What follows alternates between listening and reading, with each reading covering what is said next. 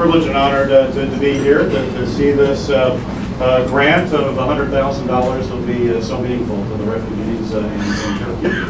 I'm delighted as I'm here right now. We're in the midst of an awful lot of challenges here in the United States.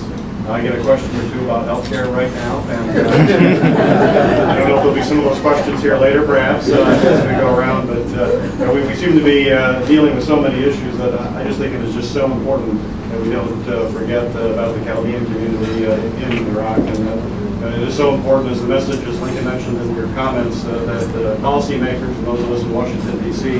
have to understand that we have a moral obligation to the minorities, the religious minorities that are in Iraq. I'm certainly committed to continue to fight for those minorities to make sure that people and U.S. forces start withdrawing. We cannot forget the security of the Chaldean people is so important.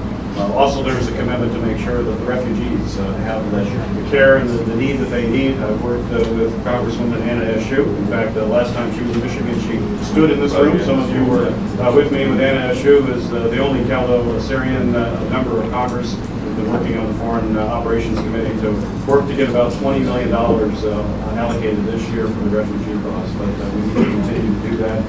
Look forward to working with you. But I'm particularly pleased to see the Turkish community coming together as well. At a time when, as I mentioned, the healthcare issue and others, that we seem to be divided and fighting, it's great to see people coming together for such a noble cause. And thank you so much for being great citizens, great humanitarians, and keep up the great work. Thank you.